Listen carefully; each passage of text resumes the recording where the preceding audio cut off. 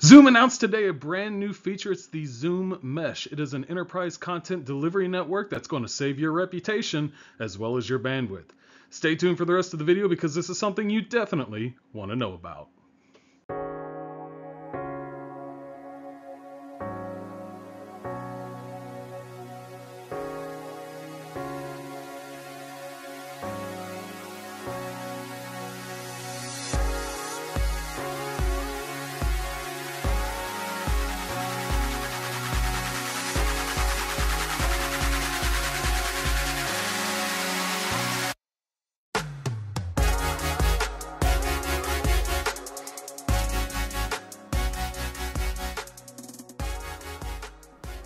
Zoom Mesh, it is an enterprise content delivery network. Like I said, it's going to save not only your reputation, but also your internet bandwidth.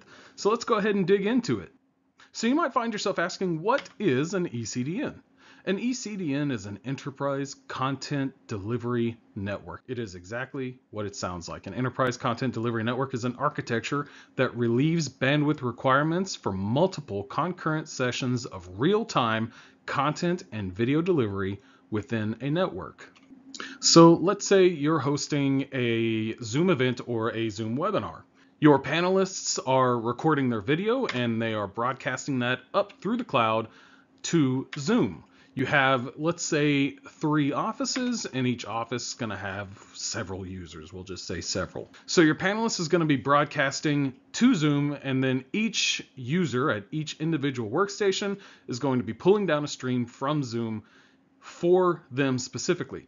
This is going to take up a lot of bandwidth. How much bandwidth, you might ask? Well, let's do a little bit of math here. So we're going to say a bandwidth for an enterprise with 2,000 attendees on a Zoom event or Zoom webinar.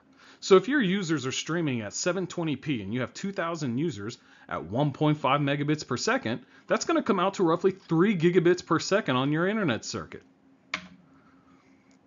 Now, say you wanted to go high definition, one stream at 1080p is roughly 2.5 megabits per second, which if you have 2,000 attendees, that's 5 gigabits per second.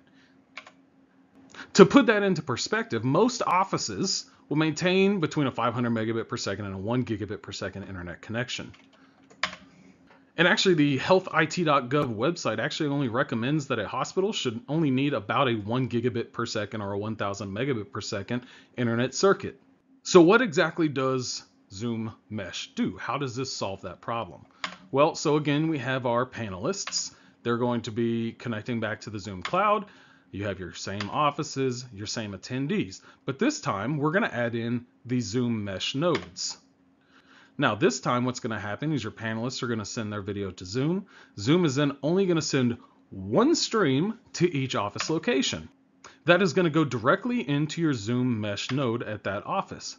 From there, within that network, the Zoom Mesh node will then deliver that content in real time to all panelists.